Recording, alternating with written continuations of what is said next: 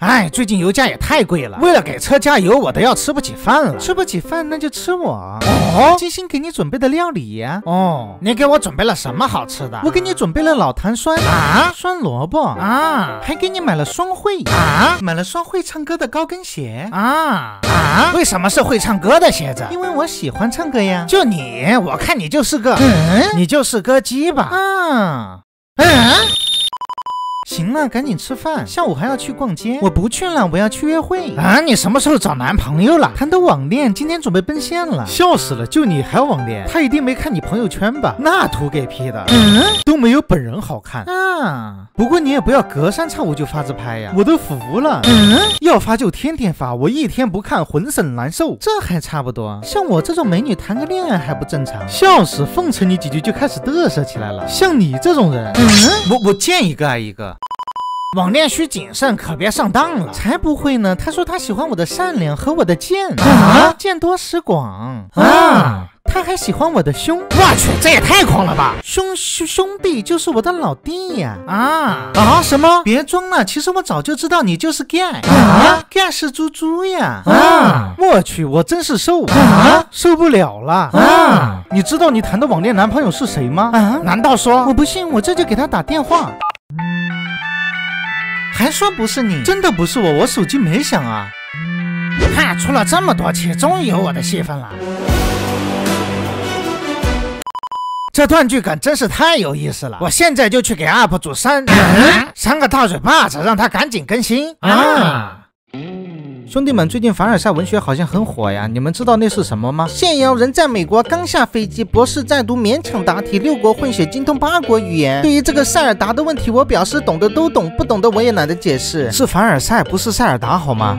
一不小心说顺口了，毕竟受了几10年西方教育，刚回国还没缓过来。好家伙，欲扬先抑，明贬暗褒，老凡尔赛人了。凡尔赛就是优雅的装逼的意思嘛。我最近太忙了，都不知道这个梗。是吗？你最近在忙什么？我最近在扶老人家过马路呢，衣服就是半个月都没有时间上网呢。好嘛，这就开始凡尔赛起来了吗？嗨呀，过来的时候开车没油了，气得我把一车切糕和茶叶蛋倒进了刚承包的鱼塘。对呀，跑车真的很耗油呢。跟父母说兰博基尼太耗油了，谁知道他们直接给我换了辆劳斯莱斯。哎呀，现在的父母一点都不知道节俭。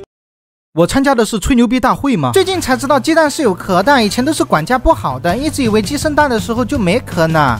原来鸡蛋是鸡生的呀！从小到大都是女仆端出来的，我还以为是女仆生的呢。真羡慕你们有钱人呀，我家里都揭不开锅了，因为纯金的锅盖实在是太重了呢。看呀，我现在是真破产了，转账的时候不小心输了手机号码，结果转账成功了，这个月的零花钱又没了。真羡慕你们有童年呢，我1岁的时候从家里楼上掉下来，12岁才落地。真羡慕你们还能花钱，我的钱只能放银行里，因为只要一取出来，银行就破产了。够了，你们自己是什么样子，没点逼数吗？搁这吹得天花乱坠的也不嫌脸红，听得我气血翻涌，还好我克制住了。要是一不小心变成了光，暴露了我是迪迦奥特曼的身份，那可就大事不妙啦。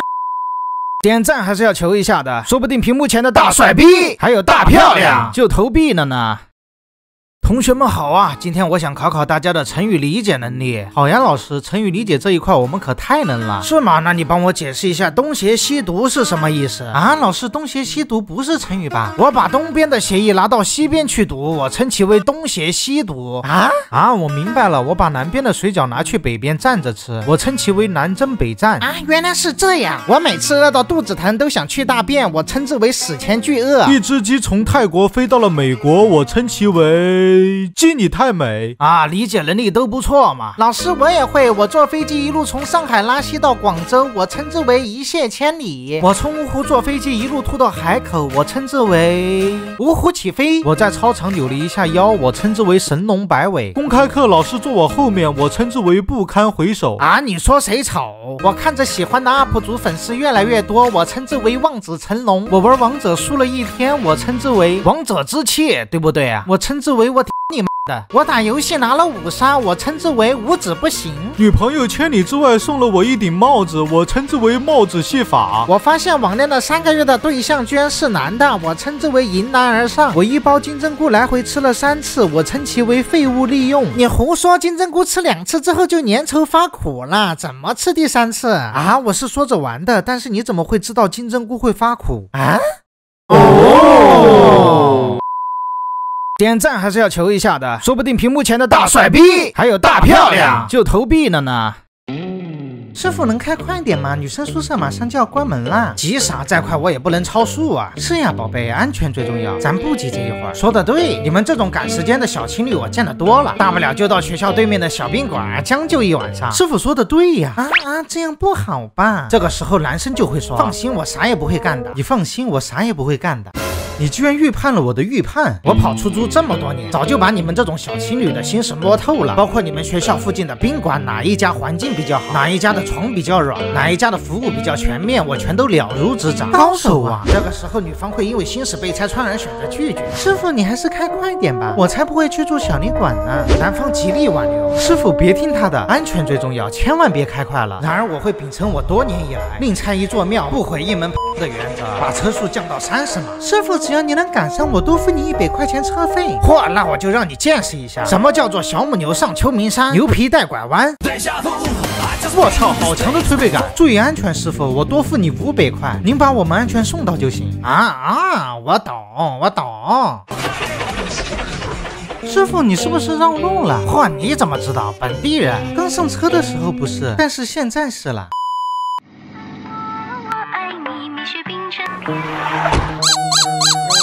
搞什么玩意儿？有你这么开车的吗？干啥？穿一身黑，你是要赶着去奔丧吗？还是以为我怕你？东南西北4条街，你打听打听谁是爹？花花世界迷人眼，没有实力你别晒脸，不会开车就别开。就你这智商，打开你的脑子，里面的东西僵尸都看不上。路过的屎壳郎眼前一亮，但是还是走了，因为里面是稀的。呸！你敢动我一下，就凭我这头乌黑亮丽的白发，我也能让你底裤卖了也赔不起。我只是在你后面看你开车太慢了，上来跟你说一声。就你管得宽，有车了不起啊！赶紧给这个视频点赞，不然我毙了你。